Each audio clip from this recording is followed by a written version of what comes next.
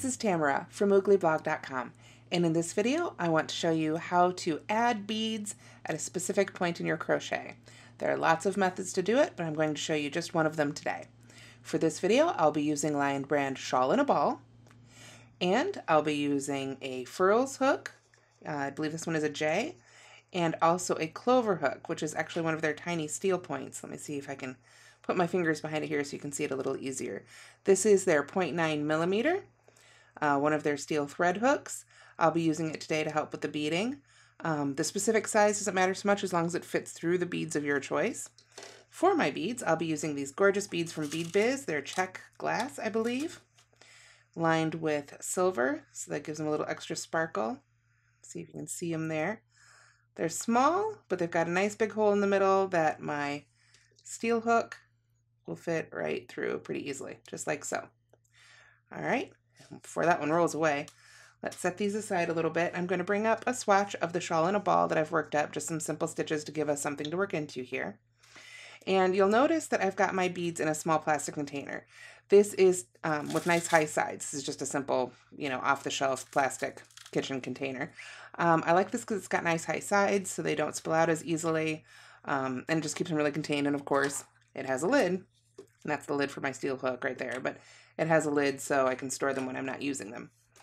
So let's start with this. What I'm going to do is I'm going to be crocheting along on a project. It could be any project at all that you might want to add beads to. And I would use this technique for when I don't want to pre-string the beads.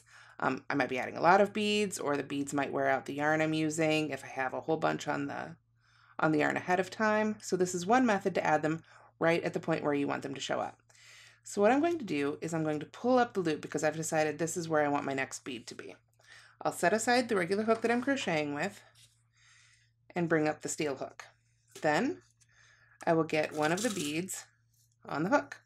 You can see I just kind of dipped it in there and scooped up. Sometimes it works, sometimes it takes a few tries. This time I happen to get two, but I only want one right now.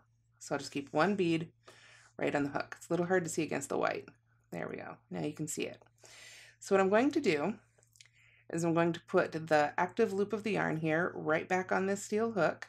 Pull it down a little shorter because of course I don't want it way up in the sky. There we go.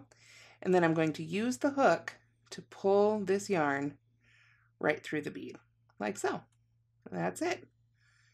And now the bead is right where I want it. I can set this hook down, bring up the hook I'm actually crocheting with, reinsert it in the loop right there, and make whatever stitch I want to do. Here I'm just going to chain one. Now you can see with this technique you do get a line of yarn outside the bead.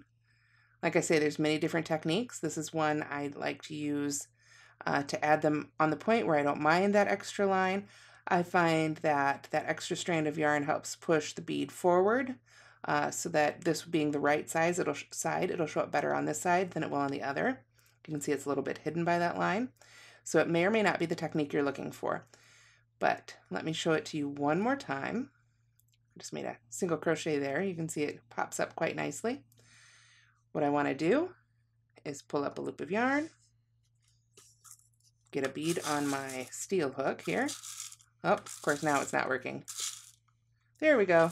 Got one on the hook, just like so. I'm gonna pull that loop down a little bit so it's not so high. And pull that yarn. And this is a good, clover is a good one for these because I've got a flat point right here, so I can feel with my thumb.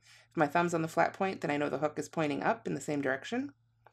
With these little ones, it can be hard to see. So I'll pull that right through the bead. Sometimes you have to wiggle it a little bit. But there you go, right through the bead. I can put it right back on my hook and continue with whatever stitch or stitch pattern I'm making. One other thing I wanted to show you with this technique is that you can actually use this to put beads right in the middle of a stitch.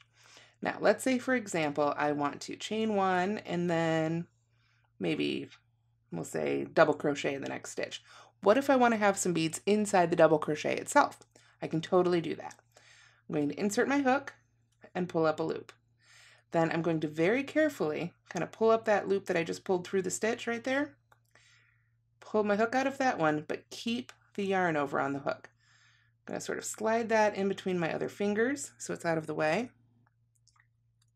Grab a bead. Oh, I had one and I dropped it. There we go. Got my bead on the hook. So I'm going to very carefully add it to that loop. There we go. That one wanted a little extra wiggling. I've still got my yarn over. Reinsert the hook. This is fiddly and it will take some practice, but I've got the bead right there, so I'll yarn over and pull through 2. Remember, we're making a double crochet. Now with that loop, I'll pull that one out. This one's not quite as delicate because I've only got the one loop on the hook right now, but I'll stick that in back. Pick up another bead here. Oh, got 3 that time. Drop 2 of them. Okay, I've got my 1 bead. I will slip that onto the loop. Reinsert the hook, like so. Pull it up a little tighter so it's the right size. Yarn over and pull through. And now I've added some beads right in the body of the double crochet itself.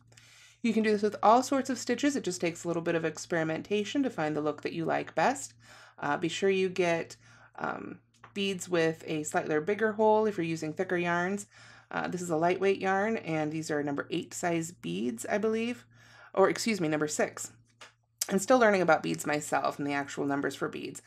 So talk to your bead seller, get some advice. These are from beadbiz.org. They do wonderful, wonderful selection of beads and are very helpful.